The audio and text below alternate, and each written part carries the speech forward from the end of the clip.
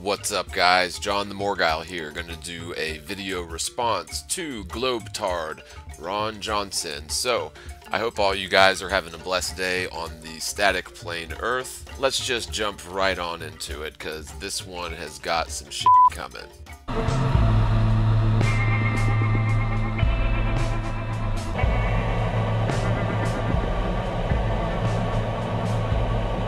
Firstly, everyone should be aware that the flat Earth appears in the Illuminati card game, and it's there because it's a massive psyop. A couple of my subscribers have complained that I interrupt my response videos too much, and I am sorry, but this is the most efficient, effective way for me to respond to the claims made in such videos, as they are done in sort of a rapid-fire succession so that people don't really have a chance to think about them much. But I just wanted to address that I did hear at least two people make this sort of constructive criticism on the Neil deGrasse video, which I did recently. I'll put a card right here in case you haven't seen it. But the only other way I know to do this would be to list out the claims made by the GlobeTard here and then do all of my rebuttals at the end. But it would sort of be out of context, and this is the best way that I know how to do it in order to keep the rebuttals in context. So, in terms of the claim made by the GlobeTard here, he's essentially saying that Flat Earth is a psyop, and the proof is that it is in the Illuminati card game. Now, the card actually says Flat Earthers may know something, and it's considered a fringe group in the game. I've never played the game. I've never really been into childish things like that. Some people may be, but yeah, I was not like a Pokemon kid or a Garbage Pail card kid or whatever. I don't know. I never even really got into comics, but to say that something being in an Illuminati card game proves that it's a psyop is really quite ridiculous. I suppose that we can conclude that NASA is faking space and faking the very Apollo missions and the blue marble sort of Earth in the background there, based on your theory that the Illuminati card game is somehow an infallible source of truth. Sure, there do seem to be some sort of eerie predictions that you can possibly connect dots to and see that they've occurred in the future, but things like oil spill and terrorist attack and gas attack, and these aren't things that were totally 100% fabricated. I mean, these are known threats, these are known things that happen. Now, whether or not the elite are using this game as a playbook, whether the playbook is prophetic, or it could be, some pretty serious coincidences in a lot of cases. I mean, I have seen some things in the Illuminati card game that really do sort of make you scratch your head and wonder how they could have gotten certain things really quite technically accurate to what's occurred in reality, beyond the possibility of sheer coincidence, which leads me to believe, there may be some rich, powerful people playing this game, or it could be somewhat prophetic. Anyway, I'm not going to, hold too much weight on something that is on an Illuminati card, because, unfortunately, Ron Johnson, and I'm sorry for calling you a GlobeTard, that was rude. The sad fact is, the Earth isn't a spinning sphere, and this has been proven, hundreds and hundreds of different ways. Furthermore, all physical experiments that you can do in order to prove whether or not the Earth is spherical and spinning and orbiting and all of that, all of these such experiments come back with results that are null. In other words, the Earth is a stationary plane. Quite the contrary to a spinning sphere, in fact. Truthers play the 9/11 truth card, while the Illuminati plays the flat Earth card, effectively dividing those attempting to resist the tyranny. The Illuminati plays the flat Earth game? What kind of ridiculous shit is that, man? The Illuminati plays the flat Earth game. Okay, the Earth happens to be a stationary plane. If you can prove curvature and axial rotation, then you can debunk the flat Earth. Until then, you have nothing, and your arguments are just so far in the realm of skullduggery, it's preposterous. Furthermore, if you can disprove the data on the Facebook page $5,000 NASA Eclipse Challenge, then guess what? You can win $5,000. All you have to do is disprove the data that is cataloged very easily to understand by my friend Brian, who's a civil engineer. Unfortunately, it's been up for over a year now and nobody's been able to claim the prize because unfortunately you can't debunk facts.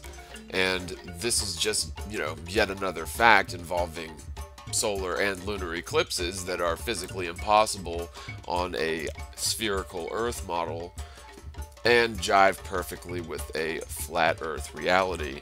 Just like everything else, if you would bother to open your eyes to the truth, if for no other reason than for argument's sake, it's not going to hurt you or kill you to humor theories that happen to differ from your accepted paradigm. In fact, the only outcome to such bizarre behavior that is essentially the scientific method is to further understand the truth, if not by process of elimination, but by confirming what you already know to be true, or what you already think you know to be true. Before continuing, we would just like you to accept the fact that there is a flat Earth card in the Illuminati card deck, and that other explanations for what is being observed are possible. For example, this clip from ODD TV. Plan that NASA has is to build a rocket called SLS, which is a heavy lift rocket. It's something that is much bigger than what we have today, and it will be able to launch the Orion capsule with humans on board, as well as landers or other components to destinations beyond Earth orbit. Right now, we only can fly in Earth orbit. That's the farthest that we can go, and this new system that we're building is going to allow us to go beyond and hopefully take humans into the solar system to explore. So the moon, Mars, asteroids, there's a lot of destinations that we could go to, and we're building these building block components in order to allow us to do that eventually. And unlike the previous program, we are setting a course with specific and achievable milestones. Early in the next decade, the set of crewed flights will test and prove the systems required for exploration beyond low Earth orbit. Multiple government outlets have leaked this information on purpose because they want you to follow the breadcrumbs back to the outlets that cover this propaganda. Wait a minute, so you're insinuating that the government wants to get caught stealing $20 billion a year just in tax dollars for NASA? You're insinuating that NASA wants to get caught faking space and faking the moon landings, which indeed they have been 100% certainly? In this clip, you heard exactly what they wanted you to hear. And in these other clips, you're seeing exactly what they want you to see. And while it points towards mass deception, what it might suggest is mass deflection. You're making absolutely no sense, and I don't care how much scary music you play in the background and use big words and seemingly profound statements that make really absolutely no sense whatsoever. That doesn't score any points with anybody who's really looking into this logically, I would hope. There are no accidents in politics. That's Poli-Sci 101. NASA has nothing to do with politics. NASA is an arm of the U.S. military. It is a government agency, but it is not political in the slightest, other than the fact that they do get U.S. tax dollars, right? But to claim that NASA wants to be caught faking space and is going to do anything but continue deceiving people, and as cheaply as possible, they really don't have to try that hard, to be honest. They've got an extremely large budget to do this sort of thing with, but most people already believe everything NASA says, including really quite ridiculous animations of the moon from a million miles away or whatever, like you're seeing here. But NASA is completely dead in the water because they've been caught red-handed, lying, faking spacewalks, faking interiors of the ISS, and this isn't some sort of breadcrumb trail. This is researchers catching NASA filming spacewalks in underwater pools. Other evidence that you'll see on ODD and the like includes video footage from the edge of the atmosphere, showing what appears to be a flat world. The truth of the matter is that given the size of the planet, you would have to be much further away from the Earth to see the curvature than these weather experiments can provide. Really, is that so? And is that why globeheads claim that they can see ships going over the horizon in just a few miles? What about when you get over 100,000 feet in altitude and the horizon level doesn't drop, as it should where the Earth is a sphere? Why can we see that the sun is clearly local, casting a hot spot directly on the clouds beneath it? That should not happen if the sun was 93 million miles away. The simple fact is high altitude shots should indeed show curvature. Globeheads even argue they can see curvature from the top of a mountain or out of a plane window, but you're saying that from over 100,000 feet that isn't high enough. Although standing at sea level, you claim to be able to see ships going over the horizon. Now, of course, ships going over the horizon is an operation of perspective, has nothing to do with going over a curve, and you'll probably have to watch some of my older videos or plenty of other Flat Earthers videos going into the operations of perspective and how that makes distant objects obviously appear to get smaller and smaller, more so the closer they are to your line of sight. So, the top of a mast of a ship is more distant from your line of sight than the hull, therefore it will be visible for a longer period beyond the horizon line, and it will appear to continue to get smaller and smaller as it goes beyond your horizon line. That gives the optical illusion of it going over a curve. However, if you zoom back in on the very same ship that has appeared to go over the horizon or merge with the horizon bottom first, and zoom in on it, you will clearly see the entire ship restored. If the Earth is 8,000 miles wide, and if the best independent footage of the Earth is only at about 5 miles away, that means the ratio is 5 divided by 8,000. You have absolutely no idea what you're talking about. First of all, I'm familiar with one extremely well-known amateur photograph and footage of the Chicago skyline from nearly 60 miles away, so that is quite a bit more distant than 5 miles away, as you've claimed. However, to say that the Earth is 8,000 miles wide and 5 miles or 60 miles is a small fraction of that, and you can just sort of divide that into the total to make your point, although we're dealing with spherical trigonometry here, so it's a little bit more complex than simple division, although it's really not that complex. We should expect to see 8 inches per mile squared in terms of vertical descent due to curvature.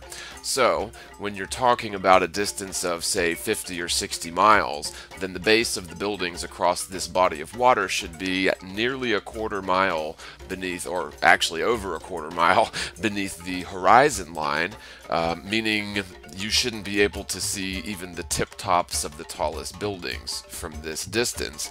However, we can clearly see pretty much the entire building, right? And so this proves that the Earth doesn't have the curvature needed. Your claim that 5 miles or even 60 miles being not that much of a fraction of the Earth's distance is irrelevant, as the face of any water in any flat plane area of the Earth should be a perfect curve. Really, it honestly should be, and that curvature simply doesn't exist.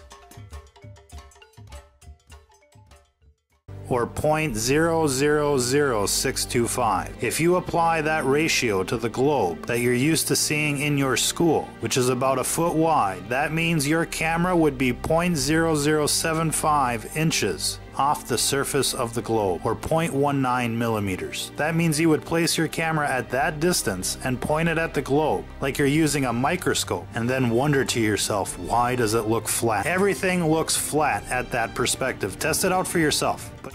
We're not talking about whether or not this looks flat. We're talking about whether or not the Earth is indeed curved or not. So, you really have to look into this a little bit more deeply, because you can't really apply this to a globe. The scale's way too small. You can only apply this to the actual Earth itself, and not by using some cockamamie division that you're trying to use to prove a point. You have to actually go by the pretty basic curvature calculator that you see here. Have to subtract your height above sea level, which does affect the equation heavily. If you're 6 feet above sea level, then your horizon line is about 3.5 miles away, meaning your line of sight would become a tangent to the curve of the Earth expectedly after a distance of 3.5 miles. However, if you were, say, up 100,000 feet in a weather balloon, then the distance to your apparent horizon, your ground horizon, is obviously going to be far greater field of view than compared to someone standing 6 feet tall. But even then, even in the ISS, if you look at a basketball, the ISS would be like a quarter inch above the or less above the surface of the basketball, to put that into scale. So, the claim that you have to be in space to see or detect or measure the curvature of the Earth is ridiculous, and the fact that you gloss over this with a claim based on ignorance doesn't help your argument whatsoever.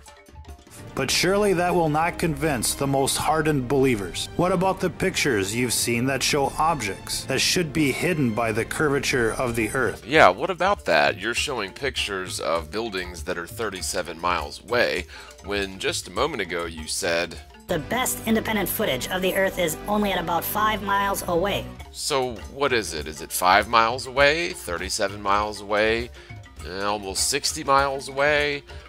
Maybe I'm misunderstanding you, but that appears that you're either totally not of sound mind, or you're being disingenuous, or maybe there's just some huge misunderstanding here, giving you the benefit of the doubt. Objects that should be hidden by the curvature of the Earth, like in this image here. Well, we do see curvature in those pictures, just not as much as they say. And so if the curvature is less, that means the Earth is bigger than they say. That is among the most ridiculous things I've ever heard. You're saying that the Earth doesn't possess the curvature that it should, yet it doesn't possess any curvature whatsoever, and the fact that the bottoms of those buildings are covered up has to do with the operations of perspective. Again, the bottoms of the buildings are beyond your visual horizon line, and so the bottoms of the buildings will appear to merge with the horizon prior to the tops of the buildings, even upon a plane. Now, humoring your argument for just a moment here, the argument that the Earth may be bigger than we're told, falsifies the heliocentric model, if you aren't aware of that. The heliocentric model relies on all of the mathematics involved to be 100% accurate. So, for example, if the Earth was much bigger than they say, then the heliocentric model doesn't work, because all of that is figured up to a T. We have 24-hour days, obviously, which means the Earth is spinning at a given speed. Now, that given speed has allegedly been confirmed by science, which is 1,037.5 miles per hour at the equator. Of course, any physical experiments you can do to try to prove this axial rotation, supersonic axial rotation no less, at the equator, in the tropics, and even in the United States, it would be well beyond the sound barrier.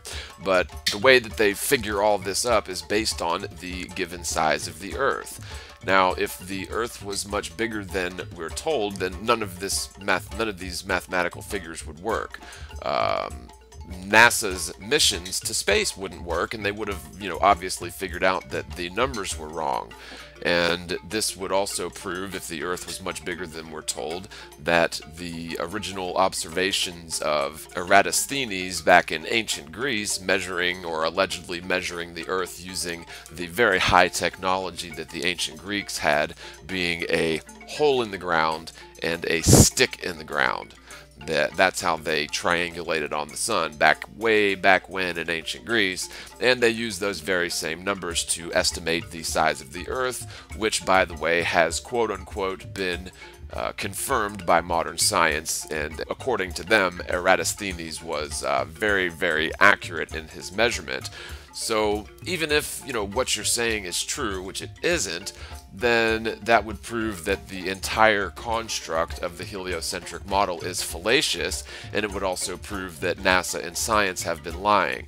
Now, furthermore, even if the Earth was 10 times larger than what we're told, there would still be a measurable vertical descent due to curvature, and unfortunately this still isn't measured.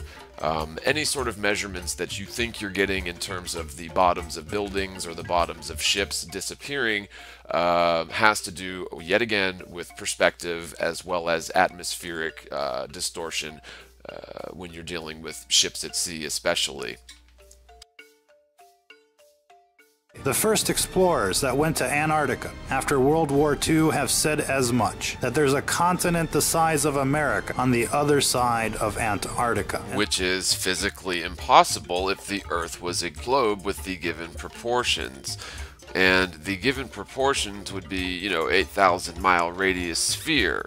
The person you're referring to is Admiral Richard E. Byrd during Operation High Jump in the 1940s. He actually found during Operation High Jump, when he flew his plane well south of the South Pole, he said that he found a continental landmass larger than America. So if there's a continent south of the South Pole, then mariners would have found it long time ago, you would think. Now, I am under the impression that there may be some land hidden in the vast Pacific Ocean, right in the middle of it. Although, I can't prove it, and I'm not going to say that flat Earth truth relies on such land being hidden in the vast Pacific Ocean, where, if you look at a globe, it's that huge area where there's nothing but water. And the reason I think that may be the case is because mariners of centuries past would have probably been taking east and west routes when they were circumnavigating the world, which is not exclusive to a sphere. You can, for example, go around the North Pole, which is in the center of the flat Earth, according to the azimuthal equidistant projection. And so they would have been following the stars and following compasses in order to maintain their courses, and it appears that those may have been actually great arcs along the flat Earth. Please keep in mind that the AE projection is not a model, it is a projection of the Earth, and the outer areas, especially beyond the equator, as you see on this red line here, that area would be skewed in terms of the distances involved with such an east to west route described by that red line there. And so, although east and west would be right angles to north and south in the AE sort of scenario where the north is in the center, and that does make a lot of sense, also looking at things like Polaris and observations of that from anywhere in the northern hemisphere plane will find Polaris visible in the north. And so, although the distances are skewed in the AE projection, it is still a viable way to describe flat Earth, although we do need a better map than this. Mercator projection has similar flaws to it, where the top and bottom of the map is skewed to infinity, And of course, the AE projection, the outermost area of the map, is skewed to infinity. And so, again, the distances shown here are exaggerated, especially in the southern hemisphere. And of course, the more direct route nowadays would be a chord to those great arcs on the flat Earth. And so there's a fairly large area of ocean that, may be unexplored. It's possible, and there may be land there. Now, in terms of what's beyond the known Earth, the flat Earth probably doesn't have an edge, to be very honest. For those of you who are new to this, it's not like we're floating around in space. Space doesn't actually exist. So you can't really bring any heliocentric premises or infinite space premises to flat Earth. And so, since we're obviously not floating around in space, the Earth is stationary, the idea of an edge to it really doesn't make a whole lot of sense. Although if you're looking at it from sort of a biblical perspective, it may be on pillars, although there is no real evidence of what's far beyond the outer edges of where the sun don't shine. So if you go far enough south, eventually you will get to a place where the sun is not visible ever, and nobody's ever been that far on the flat Earth. And since access has been restricted since the discovery, surely it is plausible to question the size of the Earth. Yes, but only if you have absolutely no understanding of the heliocentric model and how it is necessarily so intricately defined and allegedly proven to be its exact shape and size and velocity and rotational speed and everything necessarily, and if any of that sort of thing is shown to be off or non-existent, then the entire model doesn't work. So, in other words, if the Earth is shown to be stationary, which it has, using countless numbers of experiments, and some of them you can even do at home. We won't get into that now, but if the Earth is shown to be stationary, then the heliocentric model doesn't work. If the Earth is shown to be much, much larger, which it absolutely has not, but if you were to somehow prove that, then all of the science that NASA purports would be way off. The days would be way off. Now, we know exactly how wide around the Earth is at the equator, and since we know that a day lasts 24 hours, then the velocity of the equator, according to the heliocentric model, is 1,037.5 miles per hour towards the east.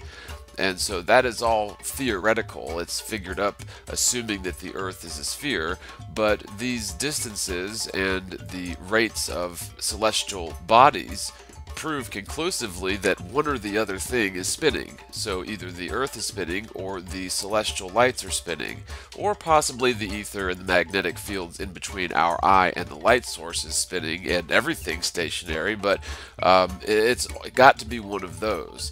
And unfortunately, if it is indeed the Earth that is not spinning and is stationary, and anything else is what's doing the spinning, then the Earth is proven to be a stationary object, which falsifies the heliocentric model. But the point is that if the Earth was a sphere and it was much, much bigger, then the measurements of the equator would be way off, and the measurements of the equator can be verified, and that's what's used to assume the lines of latitude and longitude. So the ultimate point is if you're entertaining the notion that the Earth may be much, much larger than what we're told, then you're willing to entertain the notion that science has gotten the entire heliocentric model wrong.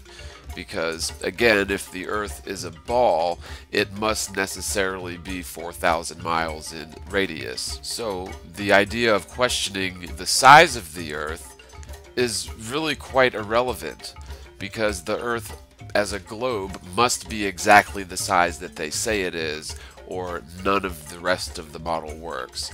Hopefully you understand what I'm saying.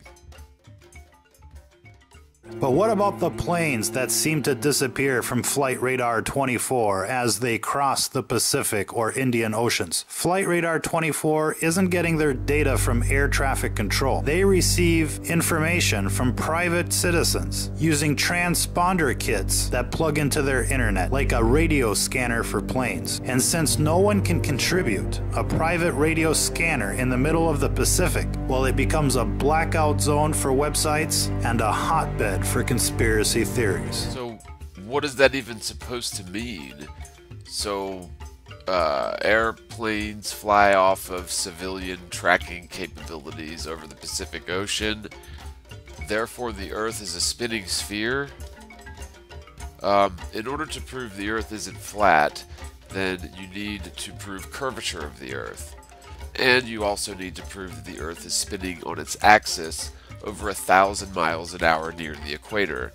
I honestly don't think poking holes in some sort of ridiculous arguments for the flat Earth is necessarily going to prove anything at all, except that proponents for certain proofs need to be a little bit more careful when calling things proofs.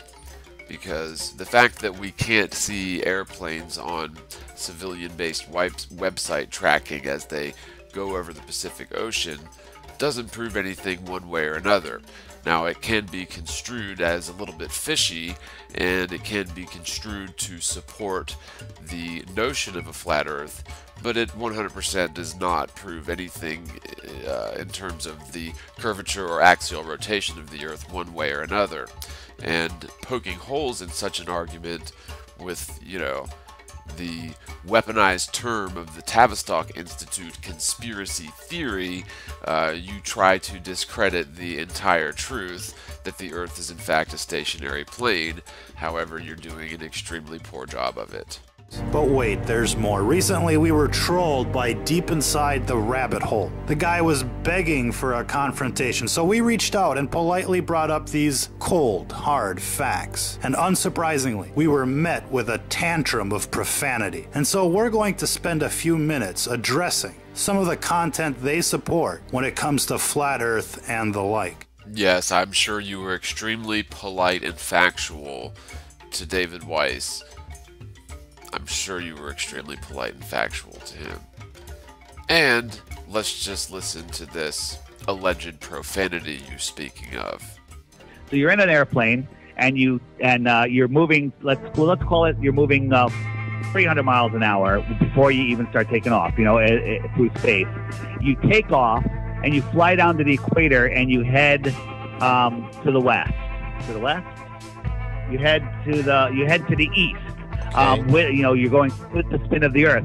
Well, the Earth is going 1,000 miles per hour. The plane accelerated 500 miles an hour. So let's add the 200 that you're already moving. Now you're going 700 miles an hour. You've flown to the equator, but the Earth is moving over 1,000 miles an hour. How come you're not going backwards? I'll tell you this. It makes me feel kind of silly that I ever believed the Earth was round. That is just the beginning.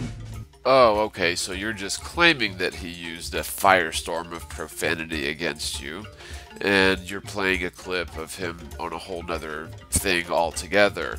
Now, I know David Weiss personally, and I'm 100% positive that he probably wouldn't cuss you out under any circumstances, especially if you approached him politely and with factual evidence.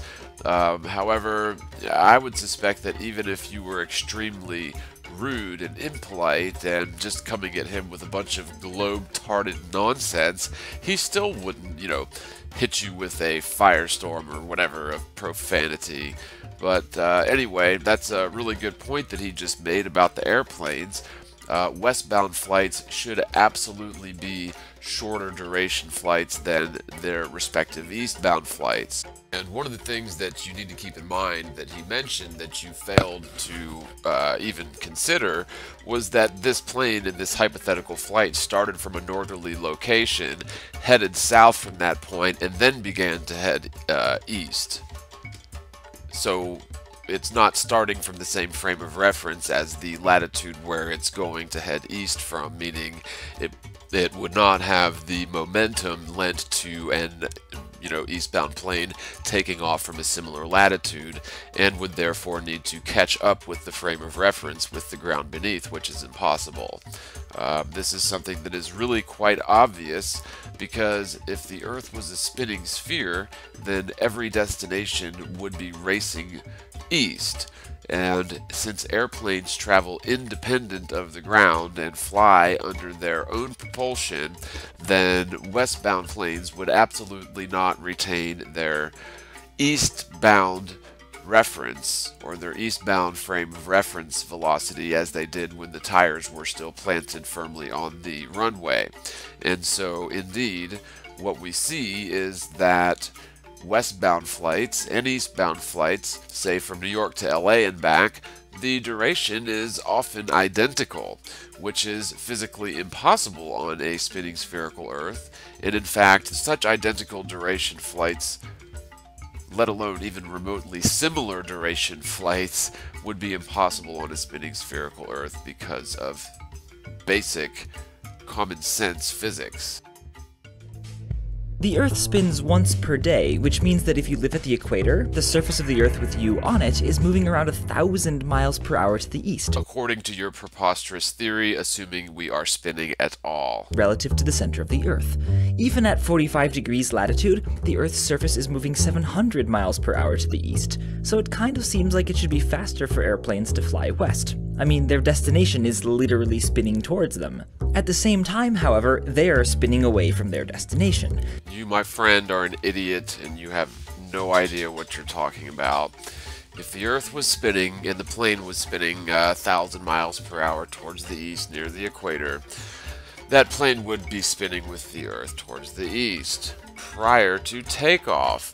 However, when the plane takes off into the air and begins to propel itself west under its own propulsion, its own guidance, independent of the face of the allegedly spinning Earth, then it could not possibly continue spinning towards the east. One of the fundamental laws of motion, really, again, very common sense physics, is the fact that an object in motion will tend to maintain its velocity until enacted upon by some other force. And of course, we can consider several jet engines attached to an airplane as some other force. Now, GlobeTards tend to argue that the atmosphere is somehow magically attached to the face of the spinning Earth, which is really also quite ridiculous, although even giving them that for argument's sake, if that was true, then such westbound flights would encounter, as a rule, extremely high velocity headwinds approaching over 1,000 miles an hour. Now, I've mentioned this before, but the fastest winds ever recorded were about 302 miles per hour in a tornado. Furthermore, westbound flights absolutely do not encounter headwinds, super velocity headwinds at that, as a rule, nor do eastbound flights encounter super velocity tailwinds as a rule.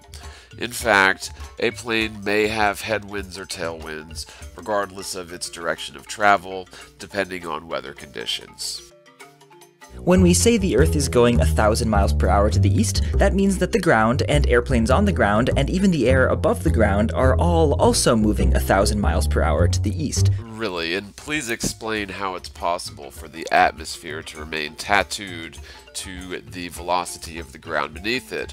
For one thing, the further you gain in altitude, assuming the Earth is a spinning sphere, then the further distance the atmosphere would have to travel. Proportionally with altitude, the distance would increase due to that little molecule of atmosphere having to travel across a larger arc than something fixed to the ground. Now, furthermore, nowhere in reality can you demonstrate this 1,000 mile per hour wind that is tattooed to the Earth as a rule. And again, we can tell this because when you take a plane off and propel yourself towards the west, that plane is no longer attached to the frame of reference with the ground. The instant the tires leave the runway and the plane begins to accelerate at high velocities towards the west, it should begin to encounter, as a rule, extreme high velocity headwinds, although it still would be traveling towards the destination, while the destination would be traveling at super high velocities towards the nose of the plane. Therefore, westbound flights should be extremely short flights comparatively with their return flights, due to the fact that the plane is designed to be aerodynamic, meaning it is designed to go directly through air with as little drag as possible. This would allow for westbound planes to arrive at their destinations, taking advantage of the destination spinning towards the nose of the plane at supersonic velocities as the plane cuts through the hell of a headwind that doesn't exist and reaches its destination much more quickly than a plane heading back towards the east the same distance. And of course, we can clearly see that such flights are often identical in duration, and what's even funnier is sometimes you'll find the eastbound flights are shorter, maybe 15 or 30 minutes shorter than the westbound flights. And of course, that's the exact opposite of what you'd expect if the Earth and all the destinations were spinning towards the east, regardless of whether or not the atmosphere is tattooed to the face of the Earth, which it isn't. That's ridiculous. For an airplane to get anywhere, it has to start moving relative to the ground and through the air at something like 100 or so miles per hour. So when it flies east, it's actually moving 1,000 plus 100 miles an hour to the east. And when it flies west, it's actually moving 1,000 minus 100 miles an hour to the east. Yes, to go west, you go east, just slower than the Earth is going east. Do you even realize how ridiculous you sound? Do you actually think that an airplane traveling through the air on its own propulsion, on its own guidance, independent of the Earth, would actually continue racing towards the east as it accelerates west? Even if you're granted the ridiculous notion that the atmosphere is tattooed to the face of the Earth, then the westbound plane would still be accelerating in the opposite direction as the spin of the Earth. Now, if you've ever studied even elementary levels of physics, you'll know that this is physically impossible.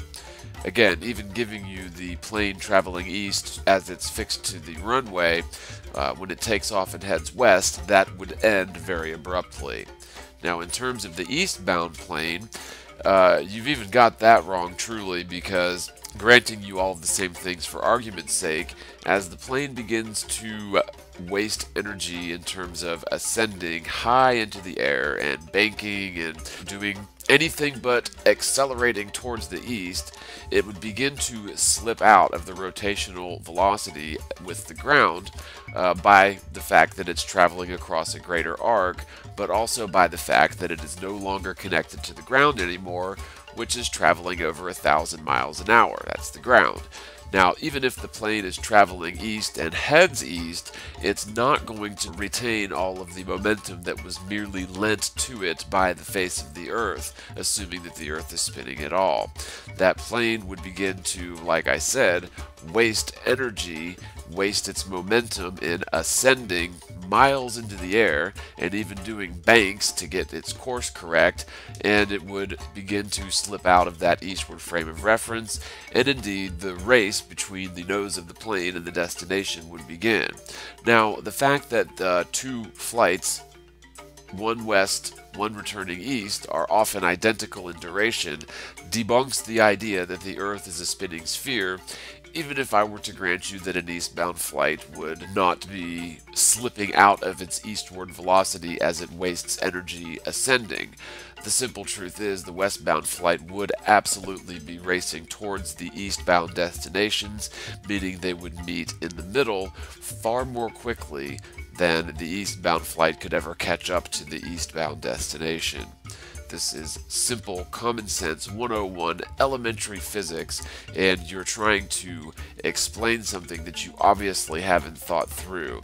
You assume that the Earth is a sphere and that all observations must occur on a spinning sphere, and so you're going to try to back engineer this really quite excellent proof that the Earth isn't spinning by using ignorance and illogic in order to patch together your paradigm so that you can continue on with your cognitive dissonance.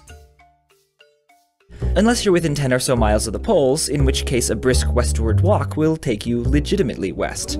That said, planes do often take different amounts of time to fly the same route in different directions.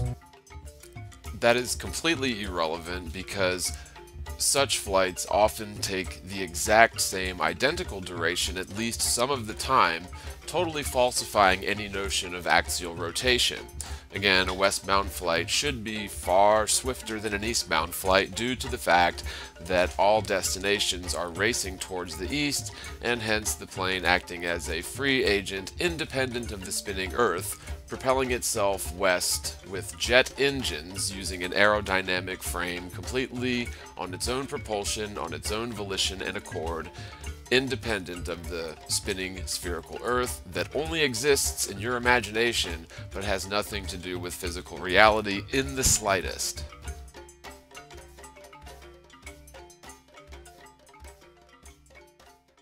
Because of winds in the upper atmosphere like the jet stream that they either have at their tail or have to fly into. Okay, so this is a major contradiction in your very own words. Let's pull up what you said just a few minutes ago in this video and compare it to what you just said now. Do you really have that short of an attention span? Seriously, let's flash back and we'll get the whole HARP thing going and everything to about 30 seconds ago. Ignorance is bliss. When we say the Earth is going 1,000 miles per hour to the east, that means that the ground and airplanes on the ground and even the air above the ground are all also moving 1,000 miles per hour to the east. So you're saying that the Earth and the air and the high altitude air that is right up against the vacuum of space, held there by the weak force of gravity that has not been attributed to behaving as a solid barrier to separate a vacuum from a pressurized system. But anyway, let's compare this to what you just said again. Because of winds in the upper atmosphere like the jet stream that they either have at their tail or have to fly into. So which is it, you confused globe head? Is it even the air above the ground moving 1,000 miles per hour to the east? Or is it winds that they either have at their tail or have to fly into? Because you seriously can't have it both ways. Either the atmosphere is fixed to the ground beneath it, traveling 1,000 miles an hour to the east, or the atmosphere is not fixed to the ground beneath it, allowing for either headwinds or tailwinds depending on the direction of travel. And again, the way that we know for sure that the air is not fixed above a spinning spherical Earth is because, again, westbound flights would always, as a rule, face headwinds, and eastbound flights would always, as a rule, face tailwinds. The fact is that the winds aloft can be taken advantage of going in either direction if you can find the right jet streams. But those jet streams are good proof that the air is not fixed to the spinning Earth. Even the air above the ground moving 1,000 miles per hour to the east. Winds that they either have at their tail or have to fly into. When we say the Earth is going 1,000 miles per hour to the east, that means that the ground and airplanes on the ground and even the air above the ground are all also moving 1,000 miles per hour to the east. The planes do often take different amounts of time to fly the same route in different directions. Because of winds in the upper atmosphere like the jet stream that they either have at their tail or have to fly into. I want the bullshit. You can't handle the bullshit. Bullshit. The prevailing direction of these winds is largely caused by the Coriolis effect, which is caused by the fact that different parts of the Earth are moving east at different speeds, which happens because the Earth is round and spinning. Yet again, you are 100% wrong.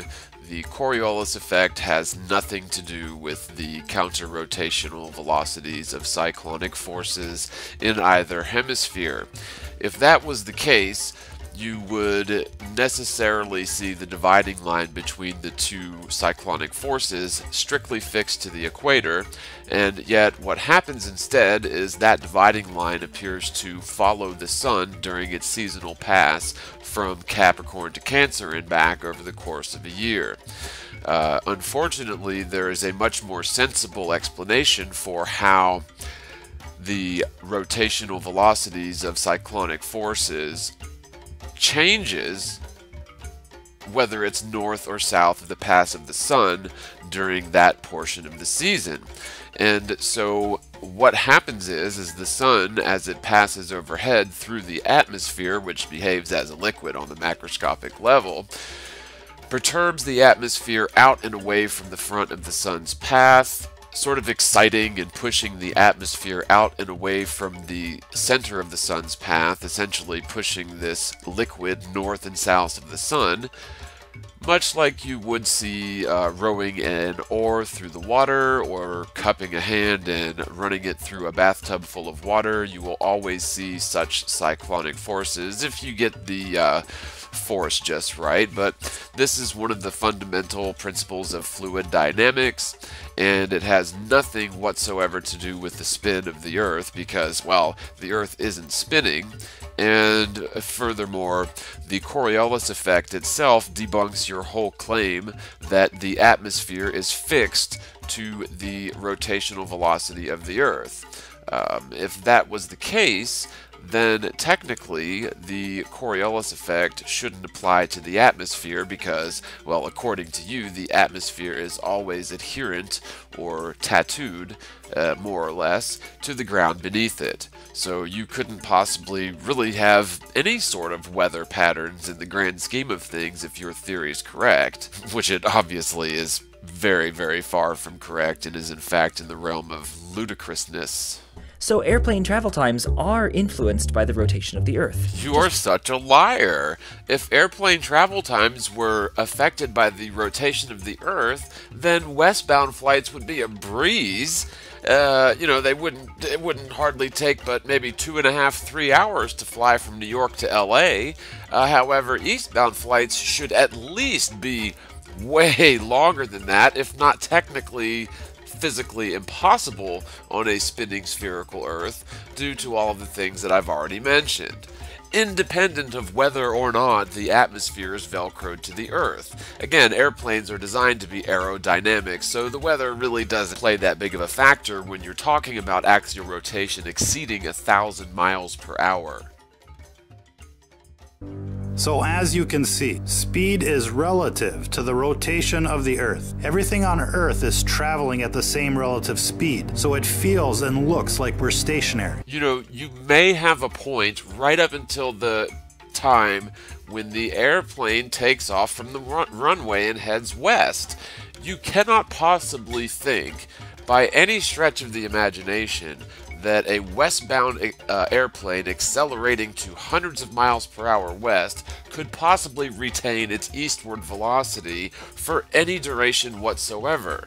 An object that accelerates independently of the host body, being the Earth, will simply not maintain such a rotational eastbound frame of reference, under no circumstances whatsoever except in your little imagination where you cannot comprehend the fact that the Earth is actually stationary, and the flight times prove it. And it's for that reason that we don't feel the dynamics of the rotation of the Earth, because speed and acceleration are constant. So if you think of Earth like traveling in a cruise ship on cruise control, then you can start relating things in a more scientific and accurate way. You say speed and acceleration are constant? In order for your whole little statement here to work, there should be no acceleration. That's the only way that you can possibly be stuck to a massive body like the Earth, or even a smaller body like a train or a plane, and not notice that you're moving at high velocities as if you are not accelerating. So if you're in a train going 50 miles an hour perfectly straight without hitting any bumps, then that would represent sort of a linear fixed frame of reference without acceleration. But to say that speed and acceleration are constant is a complete misnomer. I mean, what are you even talking about? Acceleration isn't a constant thing, it's an acceleration. Now, furthermore, the fact that the Earth is allegedly spinning means that we're talking about a curvilinear motion. Now, even if that curvilinear rate is consistent, the fact that you're dealing with a nonlinear frame of reference indicates inherently that there would necessarily be an acceleration involved. When you couple that with the fact that the Earth is allegedly orbiting along an elliptical path, then you also have acceleration involved in terms of the alleged path of the Earth. Because if it was moving in a straight line, that would be one thing. However, going around a curve, you would experience constant acceleration. Now, we won't get into solar velocities or galactic velocities, but just with the spinning and orbital motion of the Earth, you've got two major accelerations going on where you as an observer, say, standing near the equator, you would be experiencing the Earth racing up towards your feet at 66,000 miles an hour. Now, 12 hours later at sunset, in the equinox, you would experience the Earth racing away from your feet at 66,600 miles per hour. This equates to a full spectrum acceleration from one extreme to the other, totaling 130,000 miles per hour in complete acceleration from sunrise to sunset. And your body would experience a constant inertial phase shift from the frame of reference of the Earth. This means we should experience constant acceleration from one extreme velocity with the Earth racing up towards your feet at sunrise to another complete opposite extreme velocity where the Earth is racing away from your feet at sunset. Again, a total acceleration of 130,000 miles an hour over a 12-hour period of time. Deep inside, the rabbit hole doesn't stop there, unfortunately. Not only are their arguments for a flat Earth riddled with inaccuracies, they recently slopped together this video on one of Hillary's latest appearances, claiming that she wasn't even there, that it was CGI. The only evidence in their report claims that you couldn't see Hillary on the cell phones recording her. It got 30,000 views and most people liked it. Most people liked it, ladies and gentlemen. When we went back to the source of the footage, it shows us plain as day that you can see Hillary on the cell phones. It's obvious as can be, before and after the speech. Deep inside, the rabbit hole peddled it to the public, knowing that it was fiction, and the people ate it up. We'd like to think that Dave over there at Deep Inside the Rabbit Hole means well, and that these problems in his reporting are due to a lack of scientific training. Unfortunately, we suspect that there's a different agenda at play. Now, I will say that I saw the press conference that you were showing there, although I had no idea that Deep Inside the Rabbit Hole did a video on it. And you know what's funny is that I noticed the exact same thing. There was a lot of those cell phones that were clearly not displaying what should have been right in their cameras. Another thing I noticed, and I'm not sure whether Dave caught this as well, but these arms, like the blue, the arms in the blue shirt, that doesn't appear to belong to anyone. And there's all these other arms, and actually, if you look at the press conference leading up to this point, or prior to when Hillary comes out, there's hardly any people standing there, and certainly none of these many hands that are being held up.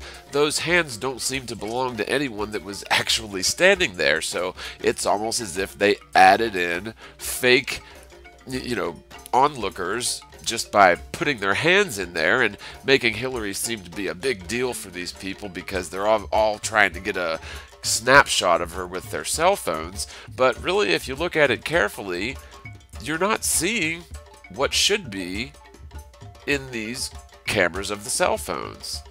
And many of these sets of outstretched arms don't have any heads or bodies to go with them, especially if you study the video footage from this same angle prior to when Hillary comes walking out on stage, as she's about to do right now. And it really appeared, if you watch the entire thing, where she walks up on stage, and I'm not even talking about Dave's video, I'm not sure if this was included, but when I believe she's wearing like a pantsuit, and she walks up on stage, and it really does appear as if she's not there.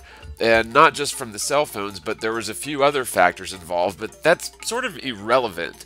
So essentially, I'm not sure where you're going with this, but is it safe to say that even if Hillary was there at that press conference, that it would not add or subtract curvature or axial rotation to the Earth.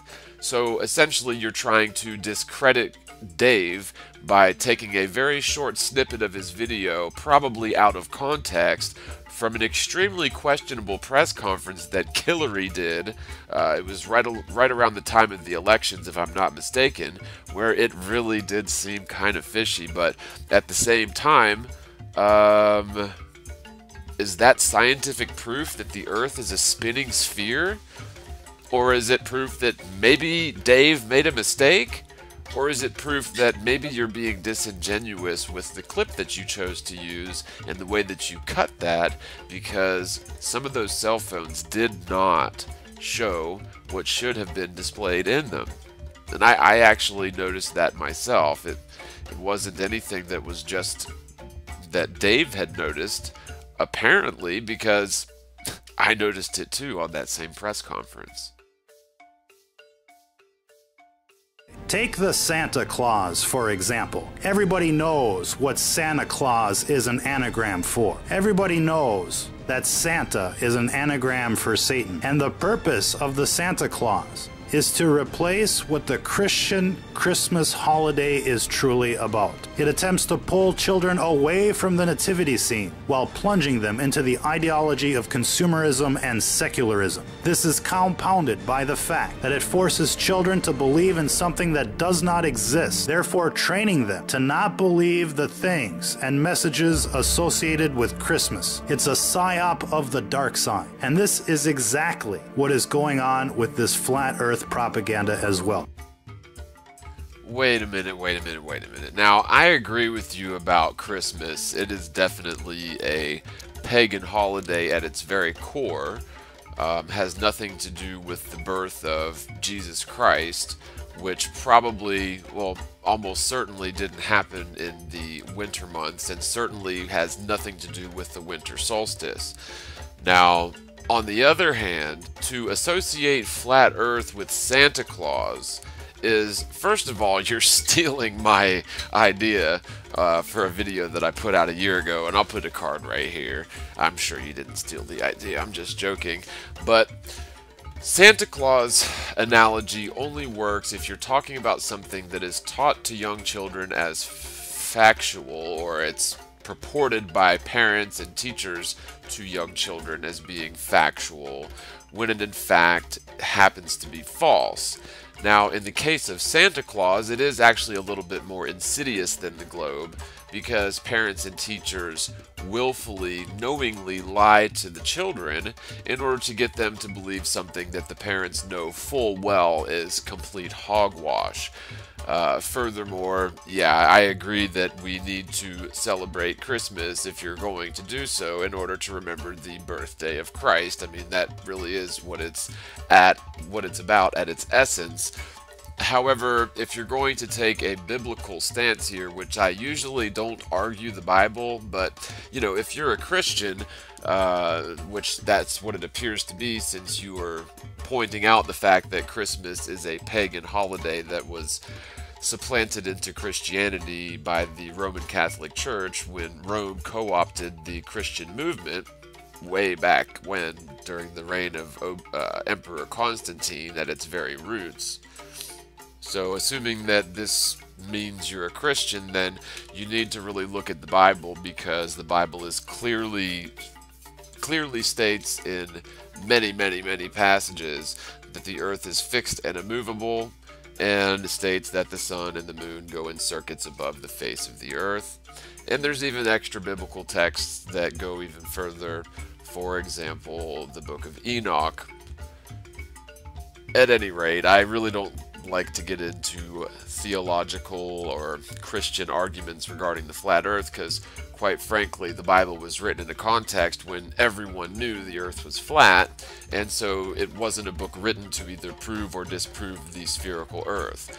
obviously it was correct technically, and so we can actually take the Bible seriously again when you realize that the science is correct and that mainstream modern theoretical physics is so far beyond the realm of absurdity.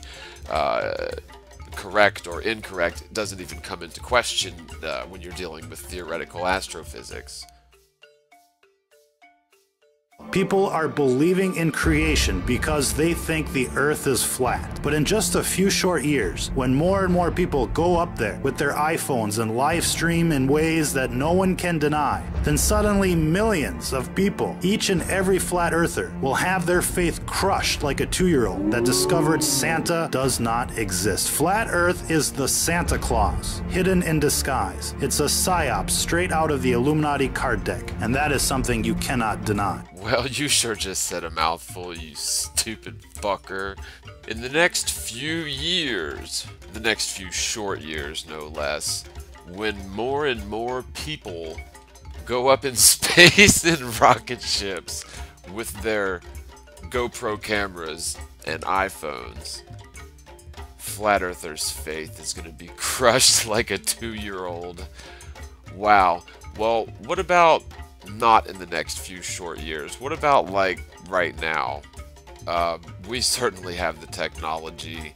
Look at the Go Fast rocket launch if you want to. They use a fisheye lens, so you'll probably say you see the curvature because of the fisheye lens. But you don't need to trust NASA's footage in order to detect or measure the curvature or axial rotation of the Earth. In the next few short years, they are not going to crush anyone's fantasies like a 2-year-old, except for possibly yours, if you would ever participate in the scientific method and actually test the theory of heliocentrism skeptically as a rational adult, since you in fact have been tricked by Santa Globe since you were a toddler. Again, you really can't make the analogy that something is likened to Santa Claus unless it is forced upon all generations of toddlers.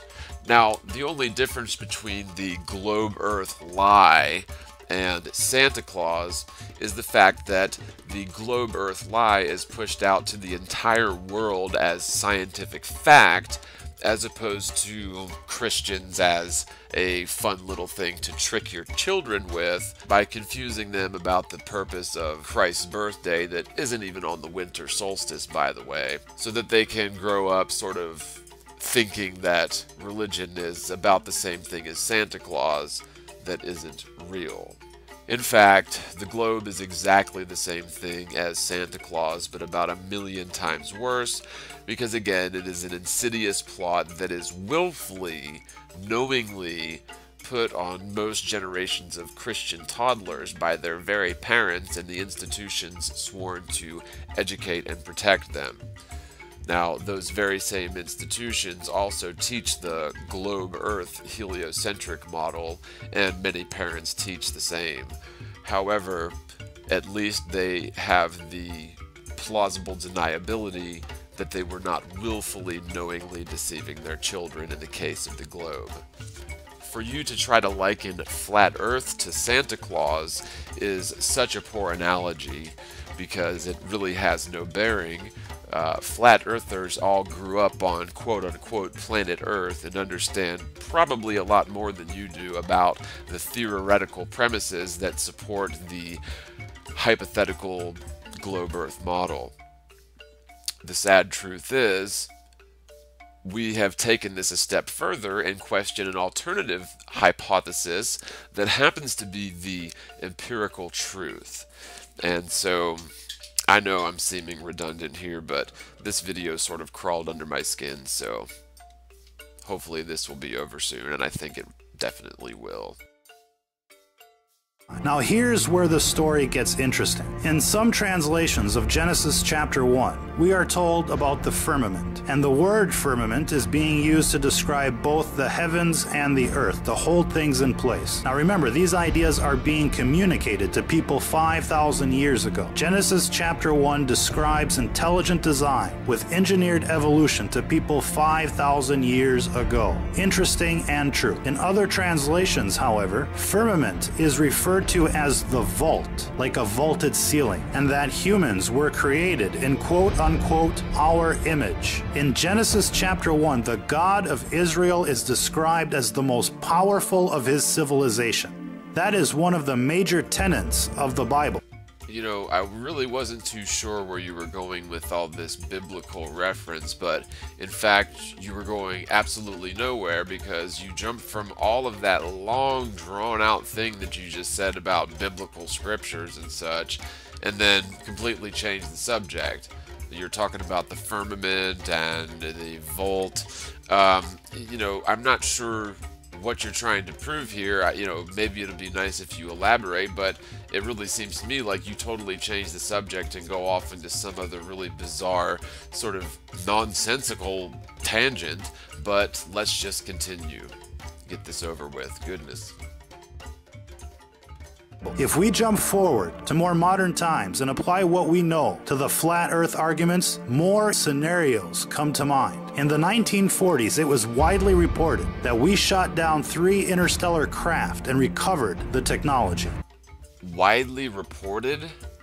Interstellar craft? What on earth are you talking about? Interstellar craft? Okay, first of all, in the heliocentric theory, the stars are trillions, hundreds of trillions of miles away, light years away. In fact, the very nearest star is supposedly 4 light years, and the most distant star is allegedly, in terms of visibility, some dozens of light years. But that's sort of irrelevant. For you to say that interstellar craft landing here is some well-known thing, you're just way out in left field, brother. What are you even talking about? And what does this have to do with the curvature and axial rotation of the Earth? Seriously. Alien ships? Interstellar craft? Do you even know what interstellar means? That means they would have had to travel here from some other star. The Serious Disclosure Project claims to have a white paper from Canadian intelligence in the 1940s stating that anti-gravity technology derived from Roswell was even more important than the development of the hydrogen bomb. It states that top U.S. scientific minds of the times, including Edward Teller, were spending more time on Roswell tech than the H-bomb. The point here, ladies and gentlemen, is what do you think the people that lost their 3 interstellar craft were thinking? You think they didn't notice that their crew and equipment went missing? Of course they noticed. You're joking right now, right? You're gonna say, oh, I'm just kidding about the interstellar craft. Or you're really gonna continue running with that? I might as well just cut this off now, but, you know, it's getting sort of interesting now that you're making a complete fool of yourself.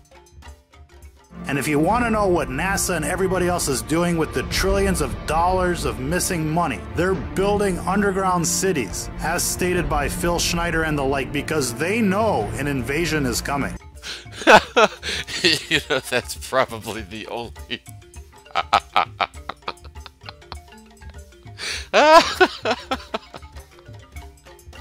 That's probably the only true thing you've said this whole video.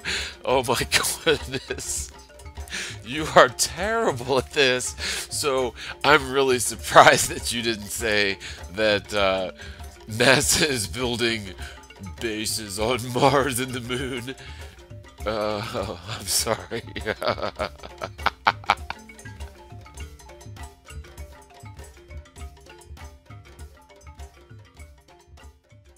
They've dead man fused every city, weaponized cell phone towers. Across the country, they put up who knows how many satellites with who knows what kind of technology, from kinetic weapons to tectonic weapons, and even more in anticipation of an Independence Day-like scenario.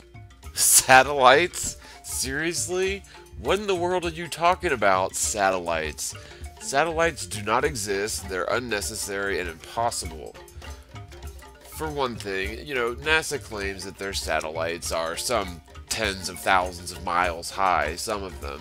The ISS is only allegedly about 250 miles high, but NASA indeed claims to have literally tens of thousands of satellites up there And in fact, none of those satellites exist. You see, satellites rely on a spherical Earth in the void of space-time, and the mass of the spherical Earth is warping space-time, which allows for this gravity well for the satellites to orbit in.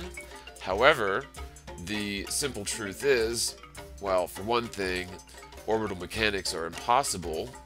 Put a card here as well, but even if you could get satellites into orbit, they would be irrelevant because you simply cannot provide enough power. The radio transmitters, and even if you could, radio frequency waves simply do not propagate forever in a vacuum even, and even if they did that, they would bounce off of the Earth's natural electromagnetic fields and ionosphere and, you know, all of the different layers of atmosphere. And so satellites are irrelevant and impotent. In fact, the very same ends can be achieved with high-altitude geostationary weather balloons, and of course tower-based systems where you've got tower triangulation.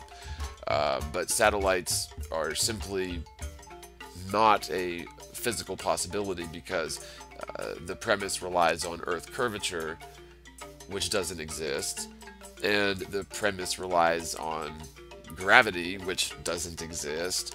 And so satellites, in fact, have been used to trick people into having to pay for services that should have been free to the public. However, unfortunately, the United States government especially tricked the world into believing that satellites were necessary to achieve ends that Nikola Tesla made available as early as the 1930s and 40s. 9/11 was staged to increase funding for those types of programs. Trillions went missing the day before 9/11, and trillions have gone missing ever since. What has this got to do with the curvature of the Earth? You are talking about 9/11 as if it is somehow relevant to this conversation. Everybody knows that 9/11 was an inside job. However, and you know, everybody knows that the official narrative is absolutely not what's occurred. However, there's absolutely no way to prove conclusively what actually happened that day because, frankly, they did away with all of the evidence pretty much immediately after the alleged terrorist attacks. The point is, the Earth isn't going anywhere. We can all measure the Earth for curvature and axial rotation just for starters, and a lot of people are doing it, coming back with results that are categorically incompatible with the heliocentric spherical Earth model. Probability would suggest here that this is part of what they're hiding with their flat Earth psyop. The government is hiding the fact that money is disappearing after 9/11 by opening people's minds to the fact that NASA is lying and stealing our money, the Federal Reserve Bank is lying and stealing our money, the government itself is lying and stealing our money. The mainstream media is a mouthpiece for the government, and you're sitting here trying to say that flat Earth is a diversion? For one thing, the truth can't be a diversion. Santa Claus is certainly a diversion, and that exact same thing can be perfectly analogous with Santa Claus. So it is indeed the Santa Globe, not the Santa Flat Earth. Unless, you know, all toddlers are forced into thinking that the Earth is flat without any evidence, that analogy doesn't hold water. Only in a, you know, globe Earth scenario does the Santa Claus analogy hold water. Sir Incompetence. Other evidence suggests that the invasion has begun and there's a silent war taking place right now. What do you mean by other evidence? Other evidence would imply that you had some sort of evidence to begin with. So when you say other evidence, I guess you're going to give us evidence for some alien invasion, and the evidence is going to consist of you making unsubstantiated claims and maybe provide non sequitur circumstantial evidence to support your ridiculous claims. This would explain one of the purposes of chemtrails, to powder the sky in a way to detect penetration of the atmosphere by radar. But the scenario might be even more dynamic than that. It could be that we're under occupation by some sort of evil empire, and that some other group of interstellar beings are trying to set us free. Okay, buddy, let me put it to you this way. In the heliocentric model, interstellar travel is a theoretical impossibility because you cannot travel faster than the speed of light, and even if you could travel at the speed of light, it would take many years to get to the nearest star with, you know, quote-unquote intelligent life, assuming your theory is correct. Now, interstellar travel would never happen in a quadrillion years, truthfully, in the heliocentric model. In terms of non-terrestrial beings possibly visiting the world, it actually becomes theoretically possible in the flat Earth reality. Now, we really don't know whether the Earth has an edge or whether it continues on to infinity. I tend to really have a hard time believing that it has an edge, although there is no proof one way or another. My reason being for that is that I realize that Earth isn't flying around through infinite space because, well, quite frankly, infinite space couldn't possibly exist. The Big Bang Theory couldn't possibly have occurred ever. Gravity is a myth. It has nothing to do with reality. Space-time is a theoretical construct that does not exist. And everything that we've been led to believe in terms of the very shape and nature of the Earth is 100% wrong. And so, with all that being said, the Earth couldn't possibly be a disk in space. The Earth is the physical plane, and the lights in the night sky are clearly not distant suns with solar systems around them.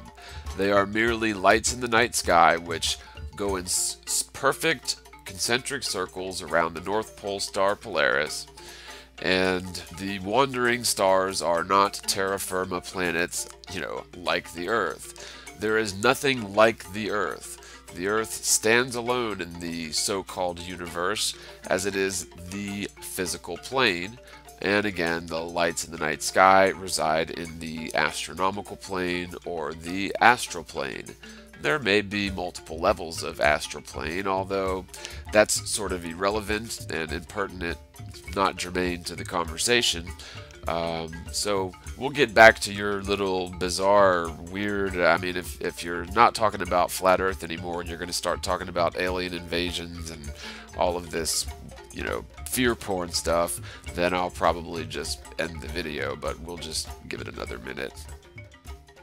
This brings us back to the moon and the lunar wave controversy. Our moon is by far the biggest in terms of moons to planet ratios. It's like 1/4 the size of the Earth. It's super huge, and it's a mystery hiding in plain sight. Many have suggested that the moon might be a forward operating base, and most of you by now have heard of the experiments where they hit the moon with a rocket and it rang like a bell.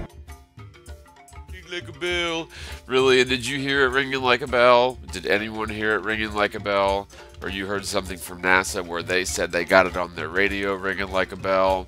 Well, just so you know, the moon allegedly exists in a near-perfect vacuum. I think it's at like 10 million particles per cubic centimeter, which is a near-perfect vacuum.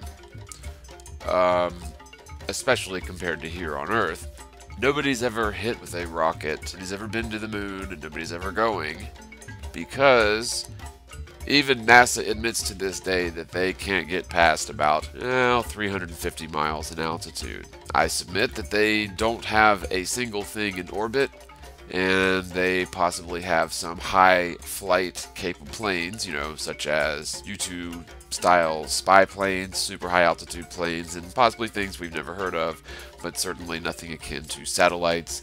The ISS is faked, spacewalks are faked underwater, interior shots are faked on Vomit Comet style, probably higher altitude, longer trajectory, and therefore longer duration, inertially neutral environment simulation, but they also use harnesses for interior shots and of course large underwater tanks for the exterior spacewalks. So NASA's a liar. They've been a liar since day one when they were founded by Nazi scientists, such as Werner von Braun, just to name one, although thousands of scientists were smuggled over through Project Paperclip, and others that were not acknowledged and we'll probably never know about.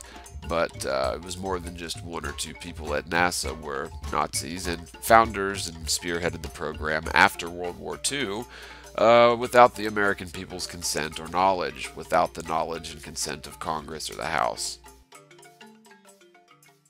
So wake up out there. We're not pushing this issue to piss people off. We're pushing the issue to get people to think beyond the psyop. Yes, they're hiding something. Yes, you're on the right track. But it's our best assertion that it isn't a flat earther trying to hide. It's something much more nefarious than that. That video of Miley Cyrus is fake. If you can't tell that's fake, you seriously need to get your eyes checked, because that is obvious CGI. Keep pushing the envelope. Keep pushing the horizon. Something else is going on. Let me ask you, does anyone else see that in the sky? How the sky has got a perfectly straight line all the way through it? One side is dark blue, and one side is light blue. Is anybody else seeing that? Because it's a perfect...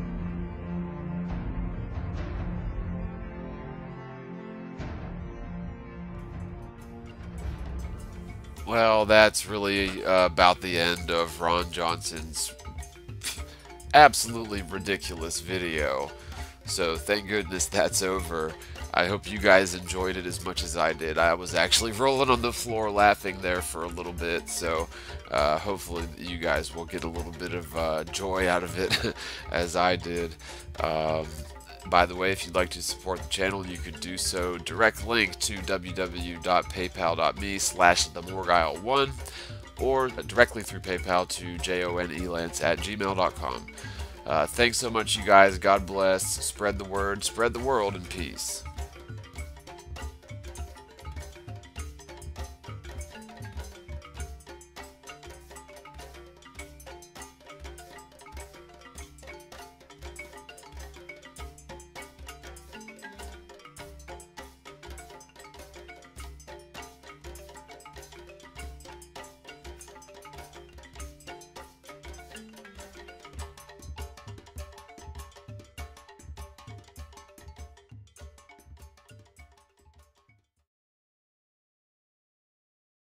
That Earth game. Okay, the Earth happens to be a stationary plane. If you can prove curvature and axial rotation, then you can debunk the flat Earth. Until then, you have nothing, and your arguments are just so far in the realm of skullduggery, it's preposterous. Furthermore, if you can disprove the data on the Facebook page $5,000 NASA Eclipse Challenge, then guess what? You can win $5,000. All you have to do is disprove the data that is cataloged very easily to understand by my friend Brian, who's a civil engineer. Unfortunately, it's been up for over a year now, and nobody's been able to claim the prize because, unfortunately, you can't debunk facts. And this is just, yet another fact involving solar and lunar eclipses that are physically impossible on a spherical Earth model and jive perfectly with a flat Earth reality. Just like everything else, if you would bother to open your eyes to the truth, if for no other reason than for argument's sake, it's not going to hurt you or kill you to humor theories that happen to differ from your accepted paradigm. In fact, the only outcome to such bizarre behavior that is essentially the scientific method is to further understand the truth, if not by process of elimination, but by confirming what you already know to be true, or what you already think you know to be true. Before continuing, we would just like you to accept the fact that there is a flat Earth card in the Illuminati card deck, and that other explanations for what is being observed are possible. For example, this clip from ODD TV. Plan that NASA has is to build a rocket called SLS, which is a heavy lift rocket. It's something that is much bigger than what we have today, and it will be able to launch the Orion capsule with humans on board, as well as landers or other components to destinations beyond Earth orbit. Right now, we only can fly in Earth orbit. That's the farthest that we can go. And this new system that we're building... Something being in an Illuminati card game proves that it's a psyop. Is really quite ridiculous.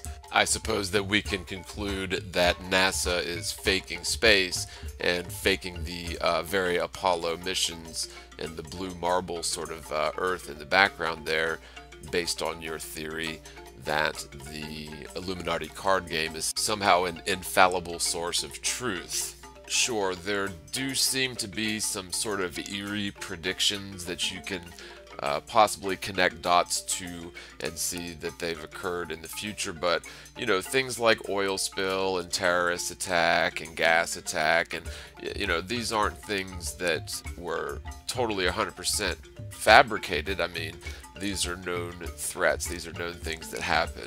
Now, whether or not the elite are using this game as a playbook, whether the playbook is prophetic, or it could be, you know, some pretty serious coincidences in a lot of cases. I mean, I have seen some things in the Illuminati card game that really do sort of make you scratch your head and wonder how they could have gotten certain things really quite technically accurate to what's occurred in reality, beyond the possibility of sheer coincidence, which leads me to believe, you know, there may be some rich, powerful people playing this game, or it could be somewhat prophetic.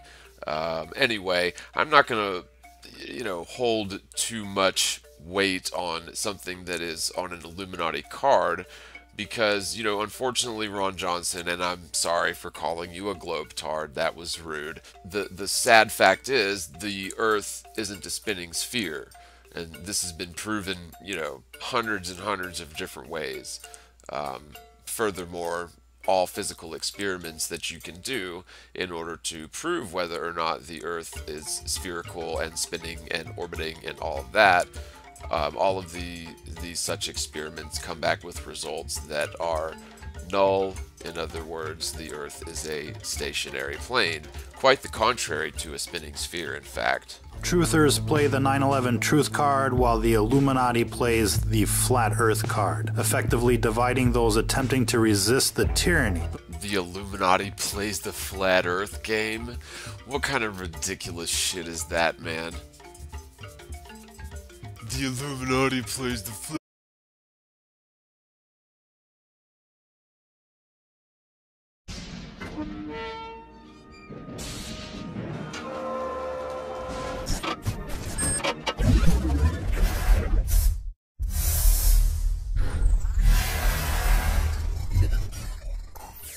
What's up, guys? John the Morgile here, gonna do a video response to GlobeTard Ron Johnson. So, I hope all you guys are having a blessed day on the static plane Earth. Let's just jump right on into it, because this one has got some shit coming.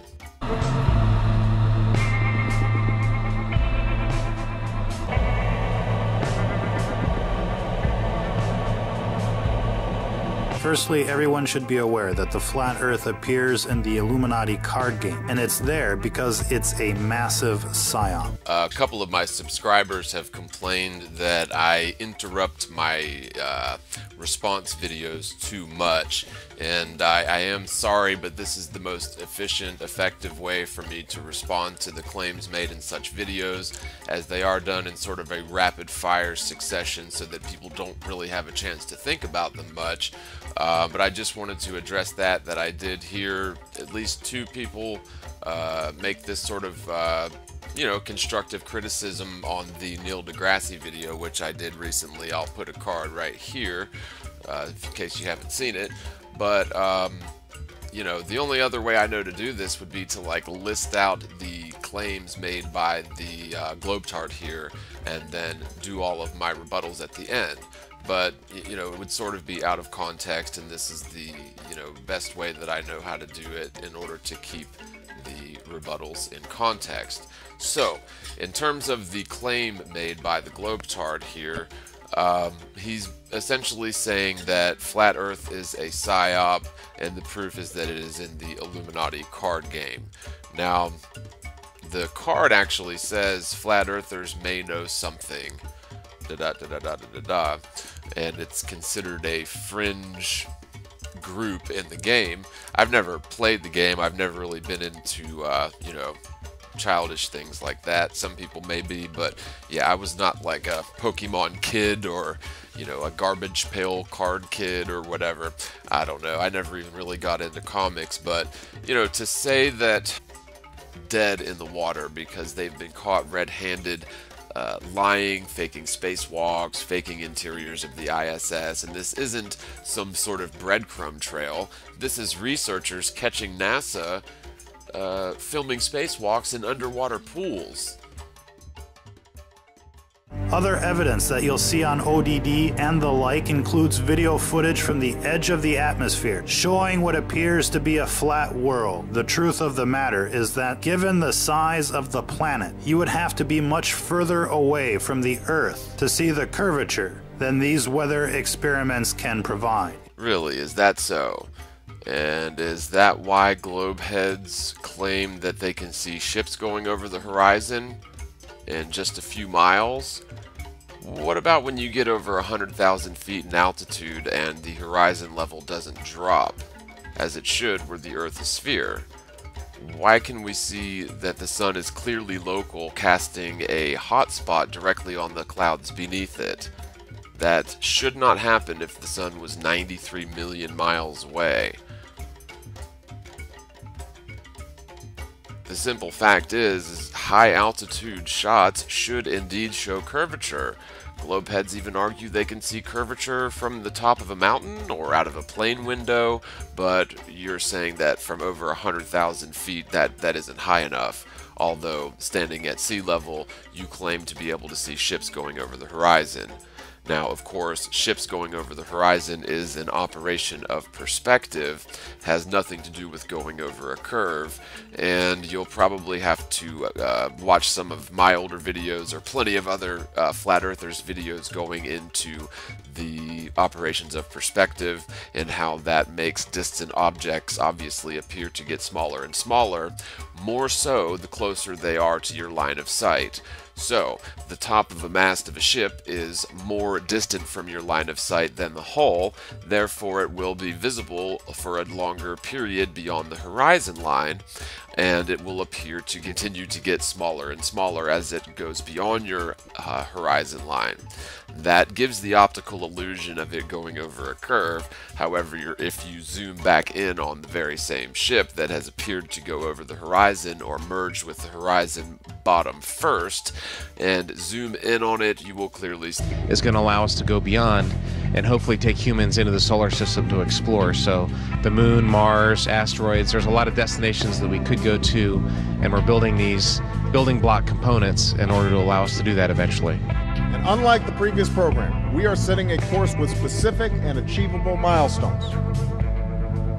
Early in the next decade, a set of crewed flights will test and prove the systems required for exploration beyond low Earth orbit. Multiple government outlets have leaked this information on purpose because they want you to follow the breadcrumbs back to the outlets that cover this propaganda. Wait a minute, so you're insinuating that the government wants to get caught stealing $20 billion a year just in tax dollars for NASA?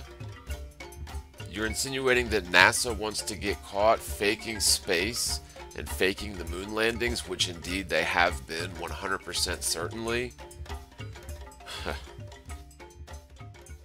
In this clip, you heard exactly what they wanted you to hear. And in these other clips, you're seeing exactly what they want you to see. And while it points towards mass deception, what it might suggest is mass deflection. You're making absolutely no sense, and I don't care how much scary music you play in the background and use big words and seemingly profound statements that make really absolutely no sense whatsoever. That doesn't score any points with anybody who's really looking into this logically, I would hope. There are no accidents in politics. That's Poli-Sci 101. NASA has nothing to do with politics. NASA is an arm of the U.S. military. It is a government agency, but it is not political in the slightest, other than the fact that they do get U.S. tax dollars, right? But to claim that NASA wants to be caught faking space and is going to do anything but continue deceiving people, and as cheaply as possible, they really don't have to try that hard, to be honest. They've got an extremely large budget to do this sort of thing with, but most people already believe everything NASA says, including really quite ridiculous animations of the moon from a million miles away or whatever, like you're seeing here. But NASA is completely